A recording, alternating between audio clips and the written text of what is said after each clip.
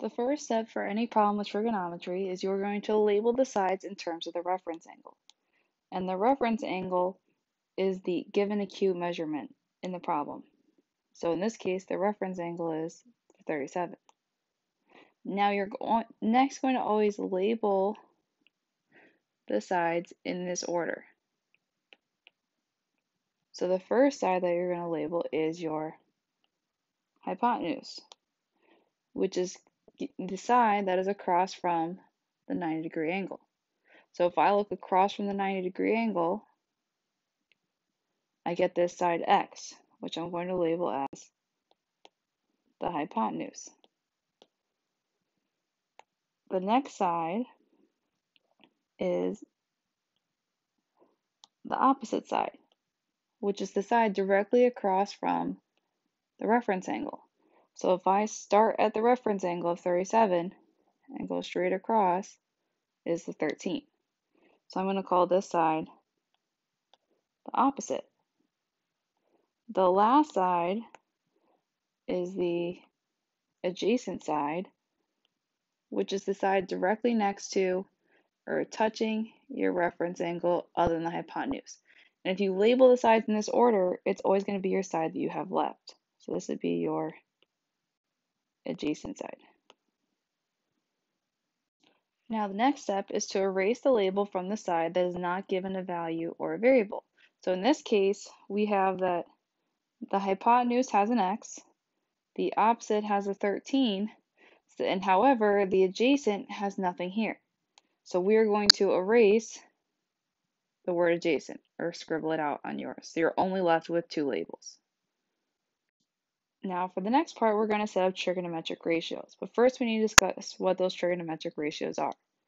The first trigonometric ratio we have is called sine, and it's pronounced like the word sign, like a stop sign. And it's abbreviated as sin of x. However, you need to make sure you are pronouncing it correctly like sine. The next one is cosine, which is pronounced like the word cosine, like co-worker, or co with the stop sign.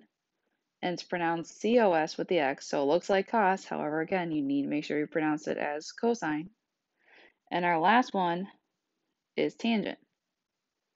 So which is pronounced as tangent, and it's abbreviated as just the letter tan. Now, in order to determine which trigonometric ratio to use, you're going to determine based on what's given to you. So, you're going to be given two side lengths, and it'll tell you which relationship to use. So, if you're given the opposite and the hypotenuse, you're going to use sine of x. If you are given the adjacent and the hypotenuse, you're going to use cosine of x. And if you're given the opposite and the adjacent, you're going to use tangent of x. So for step 3, we're going to determine which trigonometric ratio to use based on the two sides and filling in the given reference angle. So since we have the opposite and the hypotenuse, we're going to use the first relationship, which says you're given opposite and hypotenuse. So we're going to use sine of x. So we're going to write sine, which we write as sin, of the angle. Now instead of writing x, we're going to fill in the 37. So we're going to write sine of 37. And that's your answer so far for this part. Now for this setting up the trigonometric ratios, we have to know the relationships. The first one gives us that sine of x equals, and they're all fractions since they're ratios. So it would be the opposite over the hypotenuse. Cosine of x is the adjacent over the hypotenuse. And tangent of x is the opposite over the adjacent. Now, to help you remember the relationships, there's a few mnemonic devices that they use. With the mnemonic devices, they let H stand for the hypotenuse, O stands for the opposite, and A stands for the adjacent. And they also use that S stands for sine, C stands for cosine, and T stands for tangent. Now the mnemonic devices are either written as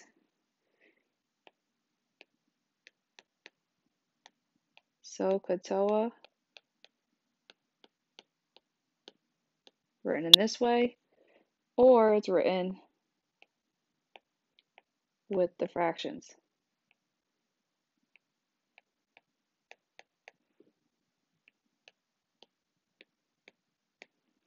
But using this, we can tell that the first part here, S is O over H, tells us that if we fill it in, the S stands for sine. So we have that sine of x equals the O over the H. So it's opposite over the H, which is the hypotenuse. The next one says is CAH, or C over is A over H. So with that one, you have that cosine of x equals the A is the adjacent. So the adjacent goes on the top, and the H for the hypotenuse goes on the bottom. And our last one for tangent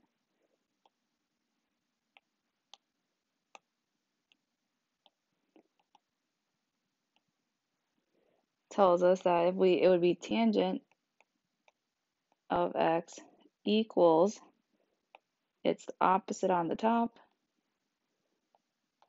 so it's opposite over the A, or the adjacent on the bottom. So for our problem, we have that this was where we were. Now if I use the relationship SOHCAHTOA, so it's sine is opposite over hypotenuse, cosine is adjacent over hypotenuse, and tangent is opposite over adjacent.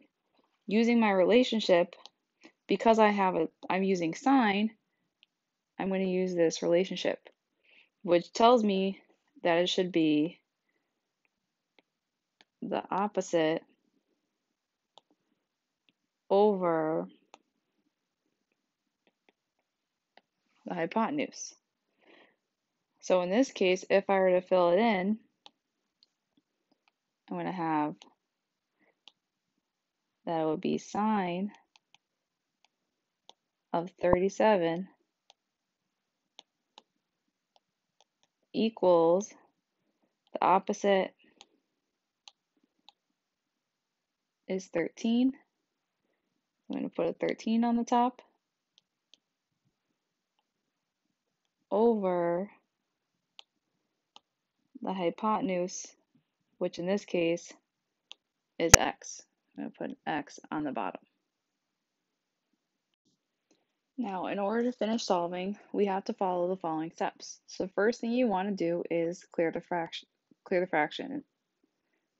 So we multiply both sides by x. So that these x's cancel, becomes x times sine of 37 equals 13. Now, in order to finish solving, the opposite of multiplying is dividing. So we would divide both sides by sine of 37. So it becomes x equals 13 divided by sine of 37.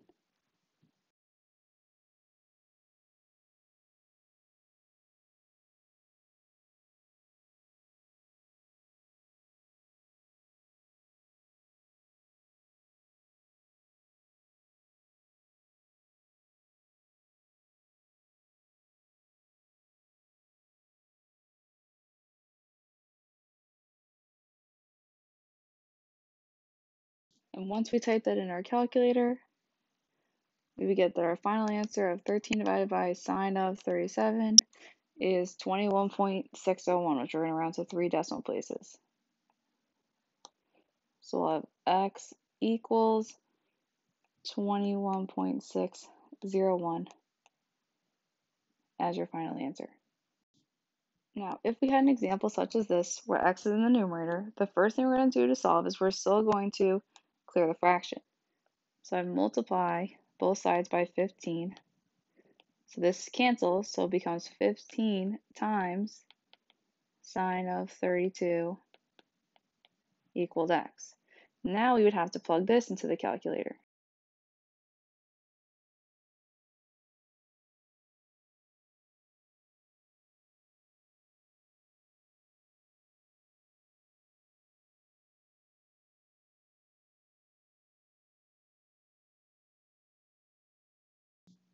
And that would give us our final answer of